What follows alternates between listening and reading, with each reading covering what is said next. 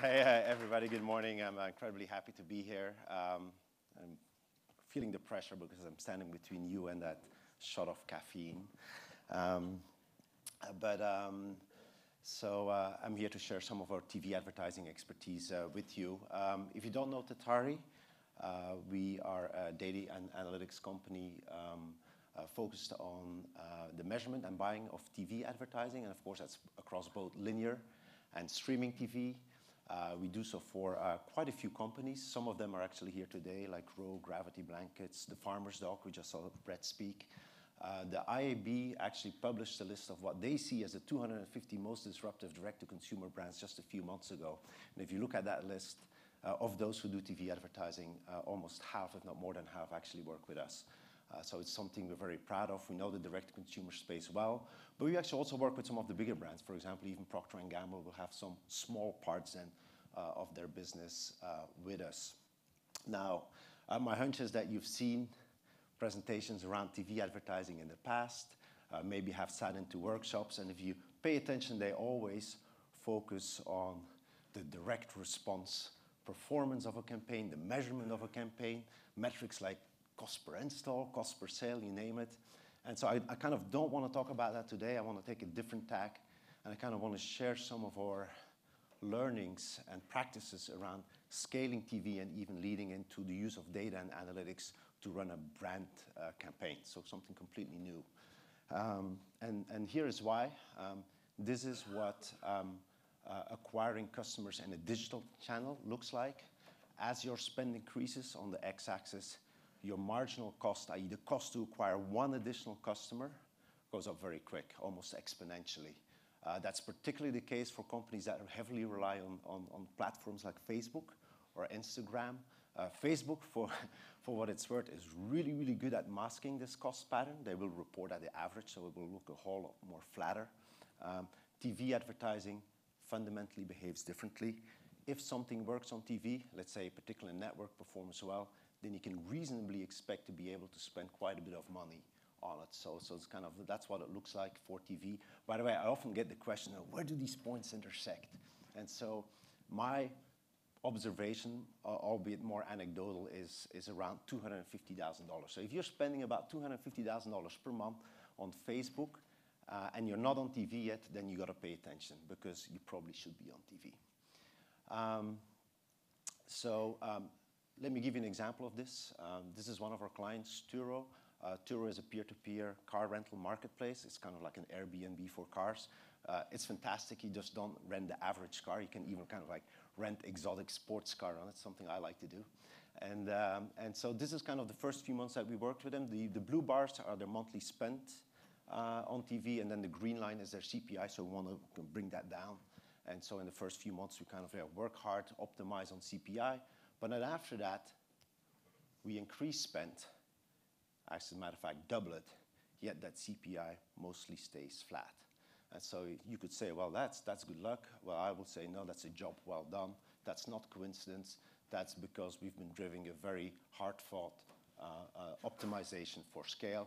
And to do so, we come kind of to the table with a whole slew of tactics and strategies that allow us to optimize a TV campaign, not just for performance, but actually for scale. We call it the science of scale. Some of them are listed here. I spoke about this last year, so I actually don't want to spend much time on it. I'm just going to put them out there. I'm just going to give you one, actually one of my favorite ones, which is a fractional test, right? Let's say you would like to scale your TV campaign on NFL. Well, purchasing a spot in-game on NFL will set you back a cool $200,000-$300,000. That's hardly something which we call a test for scale. That's too much money. So what we'll do instead is we'll buy a fraction of that audience. You can buy it in streaming. You can buy it on satellite, like DirecTV here. And so obviously, you're not going to get the whole audience. You may be just the DirecTV sliver of the country, which is maybe 10%. So you're going to pay less, but it's still going to yield enough data to actually suss out the performance of that potential true national big-scale airing. And so if it works for $15,000, dropping a cool $200,000 feels a lot more stomachable. Right? And so there's a whole bunch more. With sadness, I'm going to flip through these slides because they're my most beautiful slides. Here is the Summary again, so there you have it, take my word for it. But if you run an optimization for scale well, you can get to TV to a place where actually it will beat digital. And this is Turo again, and if I say beat digital, I mean both in the sense of running scale, right? The purple bars is TV spend, the blue bars are Facebook spend, so purple well above Facebook, but also in terms of performance. In this case, CPI, a lower CPI on TV, which is the red line, than we see on Facebook. So that's great, that's exactly what we want, but that's not where it ends. Once a company kind of has wrestled its way through these performance optimizations, through the scale optimizations, which I just talked about, brand optimization sits on the horizon. And this is probably the hardest step, because to truly harvest the TV beyond that direct response component, it requires that advertisers fundamentally change their buying strategy. They need to purchase airings or streamings which drive a much higher reach, a higher impact, for all intents and purposes, kind of more of those brand-like buys, because these investments are so much more than impressions. So I'll give you an example, or I'll demonstrate this with probably kind of the most extreme example, purchasing a spot on the Super Bowl, okay? If you buy 30 seconds during the Super Bowl, well, obviously, you're gonna get that 30 seconds, but you're also gonna get the opportunity to present your product or your service to the largest TV audience ever. And by the way, a very captive audience. Guys like me probably watch the Super Bowl more for the ads than the game, right? You get an opportunity to signal prestige, to signal quality, it drives memorability, and you also get that social amplifier weeks before the game and weeks after the game. If you layer in these types of buys and you do this consistently, ultimately, your company as a whole will start to perform better. And it's best demonstrated or best evidenced by an uptick in the blended sales conversion rate, which is kind of the yellow line that I show here. And I say blended. It's not just the sales conversion from TV, but it's the impact from TV on all your other channels. For example, your click-through rates on Facebook going up, certain keywords on Google that weren't profitable all of a sudden becoming profitable.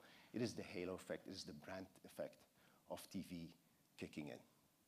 Now, when we do such types of brand optimizations, remarkably, we go back to some of the oldest metrics in the world of TV advertising, reach and frequency, but we're going to look at it through a digital lens. So here's an example from one of our other clients. This is Rothy's. They're a San Francisco-based shoe company.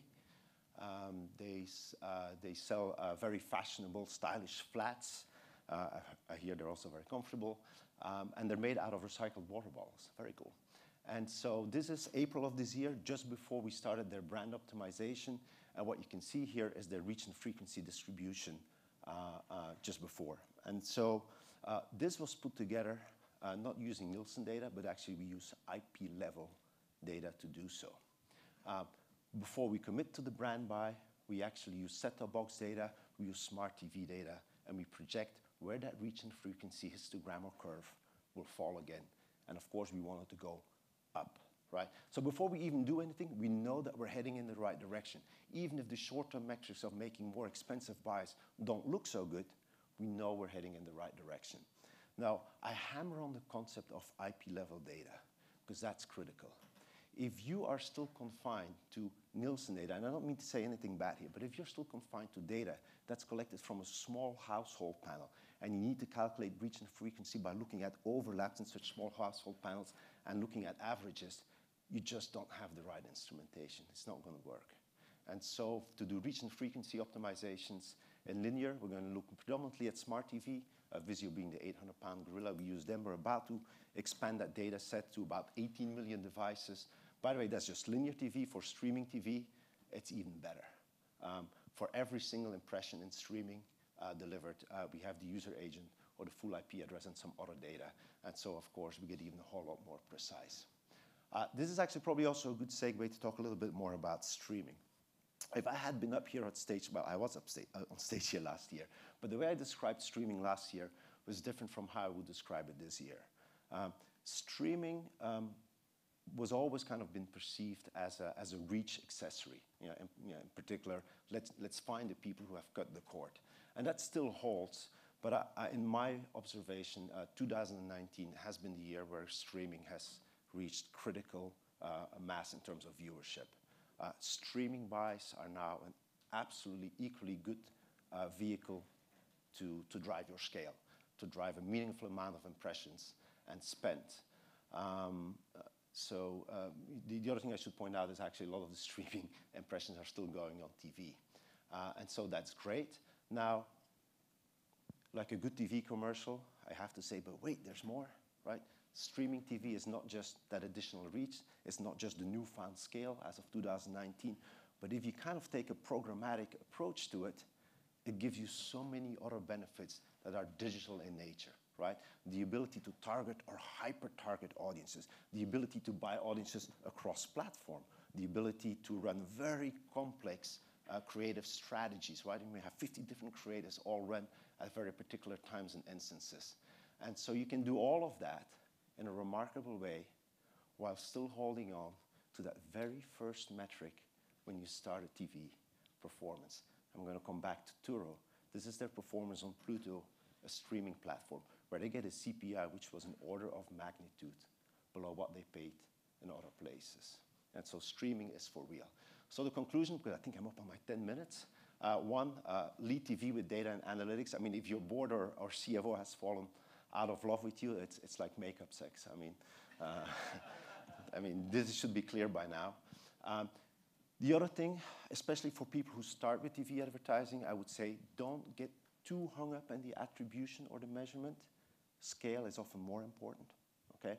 And the third piece, I think you heard me loud and clear, as of this year, it's linear and streaming. And of course, streaming is the future for all the benefits that I briefly mentioned. So that's it. Thank you so much for your time.